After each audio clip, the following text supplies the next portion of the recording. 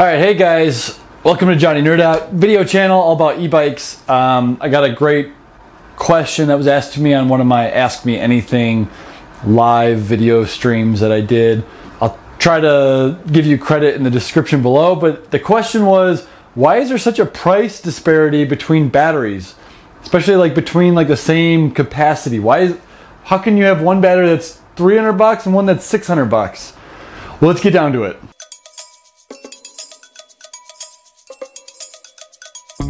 Alright, so if you're new to this channel, I'm Johnny Nerd Out. I custom build e-bikes, high-powered ones. I do consultations. I do help if you're building your own bike and you're running into issues and you're like, what the hell is this?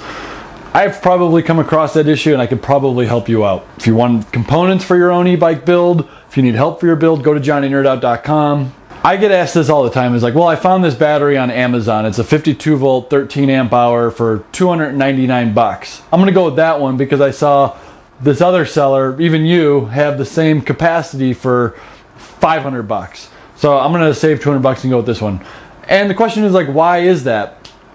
Number one, first of all, there's two different reasons why a battery pack has different pricing. One is the quality of the cells that are in there, and two is the quality of the pack being made. How was the pack made? So the first point is the quality of the cells. You could get cheap generic Chinese cells for probably a little under $2 a cell. And the very high quality cells can run up to $7 a cell. You know, if you got something like a Samsung 30Q or something with very high tolerances for discharging and, you know, extreme performance, it's going to cost you a lot more. And that range between $2 and $7 spread over 70 cells in a big battery pack like that, that's $350 of difference. So if somebody's telling you that they have really high quality cells, but they're only charging you 300 bucks for it, do the math, figure out how many battery cells are in it, which is rated on how many in series and how many are in parallel. You just times those two. That'll give you your battery cell count. Divide the cost by that. If it's $2 or $3 and that's not even including the production of it, you want to pay a high quality skilled worker to assemble these, and using good quality parts, like good quality BMS board, good quality soldering. All those things are what's going to keep your battery from exploding, shorting, blah blah blah. We call those house burners. So when you buy a $300 battery pack on Amazon, it's probably because it's made with poor quality cells and it's made by a poor quality worker who's not getting paid very well. That's a recipe for disaster, of setting your house on fire or wherever you keep your batteries. I would allocate at least $200 to building the pack, just for paying an adult that's skilled at their job making that pack. And then, you know, a good battery cell should cost about $4 a cell at minimum.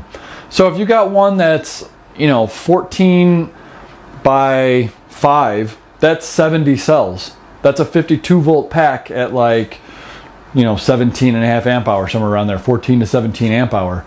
That's 70 cells. At 4 times 70, that's 280 bucks just in the cells, depending on the quality. That might be a little bit more. It might be 350 bucks just for the cells. Now I would add at least 200 bucks onto that. So your battery should cost at least $450.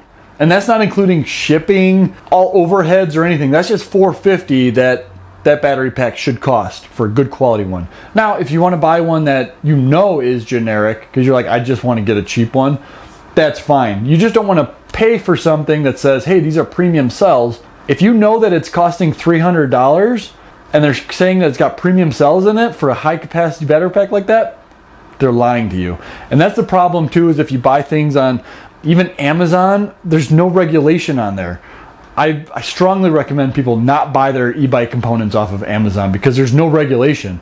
I know that Amazon supposedly is like oh, I trust that, but it's just like eBay. It's like you got to trust the seller that's selling on eBay. eBay may help protect you, but do you want to go through that long process of returns, fighting with the seller, trying to make it right, and then get a percentage of your money back after, you know, I don't know. So that's why I always say, buy it from a reputable e-bike seller that buys good quality packs. You don't have to buy from me, but I do buy from good quality suppliers. There's a few different quality suppliers that I buy from. And as well as every other e-bike major manufacturer brand out there, reseller, they also buy good things. So if you don't want to support me, support the other guys at least.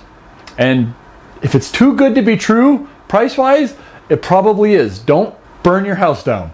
All right, hopefully that helped, guys. Hopefully that wasn't like all over the place. I know sometimes that can be. My brain just like, I'm trying to describe what I'm seeing in my head, and so hopefully that made sense for you. If you have any other further questions, I got a forum on my website. You could ask questions there, and I got thousands of members there that love to help people out. So yeah, go to johnnynerdOut.com if you got further questions. Thanks, guys.